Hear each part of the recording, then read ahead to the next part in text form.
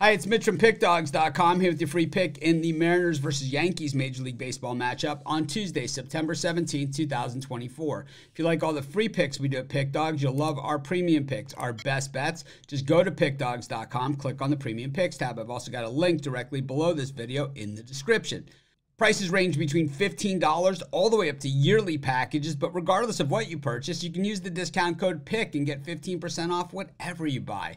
Of course, we also have VIP type packages. These are meant for people that make bigger bets. These are our most expensive premium packages. You need to bet at least $1,000 per game, have a bankroll of over $10,000 for these to even make sense for you. But if that's the type of product that you're looking for, check out the VIP experience. Just text the number that you see on the screen. But let's get to it. We got the Mariners taking on the Yankees, and the Mariners, well, playing for another year and not happy about it, while the Yankees playing for first place in the American League East, certainly battled it out all season long with the Orioles. Now they have a little bit of separation. They control their own destiny. They control the Orioles' destiny, and I'll tell you what, they have finally kind of put things together here.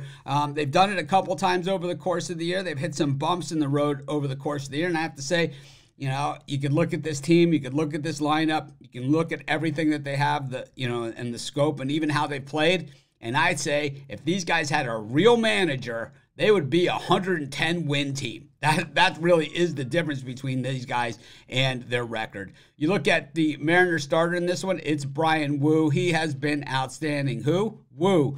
13-6 the Mariners have been in his starts, a 2.38 ERA on the season, but over his last 3 starts it has drifted slightly higher to a 4.00. Meanwhile, Louis Heel on the mound here for the Yankees, 3.18 ERA on the season and 2.57 over his last 3 starts. So as we've seen the Yankees put together this separation between them and the Orioles, well, you know, the pitching has certainly been a part of it. And the addition, adding Gerrit Cole back to the starting rotation, it doesn't just help by adding Cole into the rotation. It helps everybody else out as they move back a slot and get more favorable matchups. That's what it's really all about in a pitching rotation, is getting the right matchups. And when a guy like Cole is out, everybody has to move up. When he's back in, everybody gets to move down. So the guy who was pitching in the 1 spot is now in the 2 spot against the other team's number 2 when they were against the number 1. And that's why I always say losing that number 1 starting pitcher is always a really big deal. Take a look at the Texas Rangers and see what happened over there when they lost 1 and 2.